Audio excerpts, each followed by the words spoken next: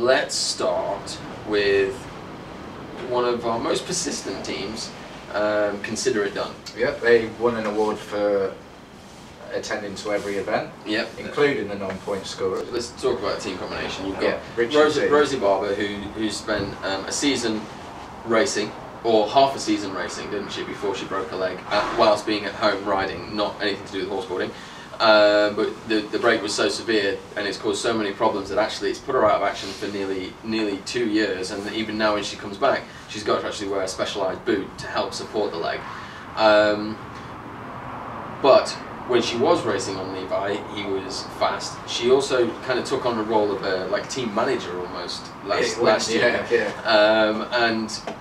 and you know, watched every event from the sidelines, so she's learning stuff from that. And then she came back in Bowood. It was lovely to see her get back on the horse. I know at one point she destroyed half the arena because she just hit everything out there, which she was quite proud of, I think. It was great to see it, and all of a sudden the horse had a fifth gear.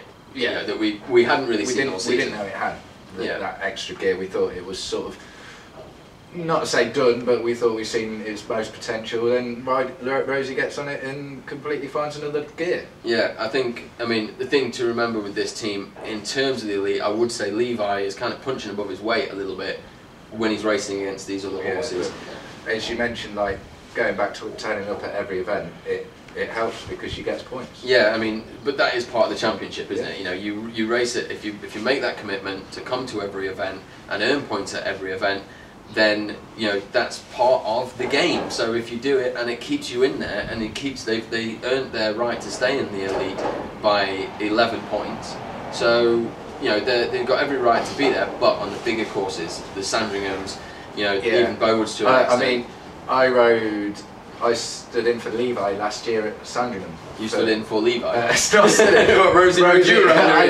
rode Levi and stood in for Rosie at Sandringham last year, and when you go out the blocks it's brilliant, but unfortunately I was riding on the biggest course of the year. So you just feel it die out of him. But I mean, Rosie, as I say, gets another gear, and having the combination of Richard Iceman team, as we all know him, as a boarder again, makes them a really solid team. Yeah, and I think it all depends on what this new horse is. I mean, Levi obviously is a traditional gypsy cob. He's the only one that's been in the elite, and he's up there racing against ex-race horses, polo ponies. You know, and it's not the speed that he struggles with, because over a short distance, you know, it's just that long distance of the run, you know, because sometimes the races can be 600 plus meters, and towards the end of it, he can't necessarily hold up that thing. He can do 2 races, you know, but the third one, that's when he starts to wear out. Whereas the thoroughbreds, the polo ponies, you know, the little ones, they've still got that gas, and they've got 3 fast runs as opposed to 2. Yeah, the Consider It Done's downfall is they put a lot of pressure on themselves to go out and nail it first run. But you haven't got any room to make a mistake. No, exactly, because they haven't always got that third run.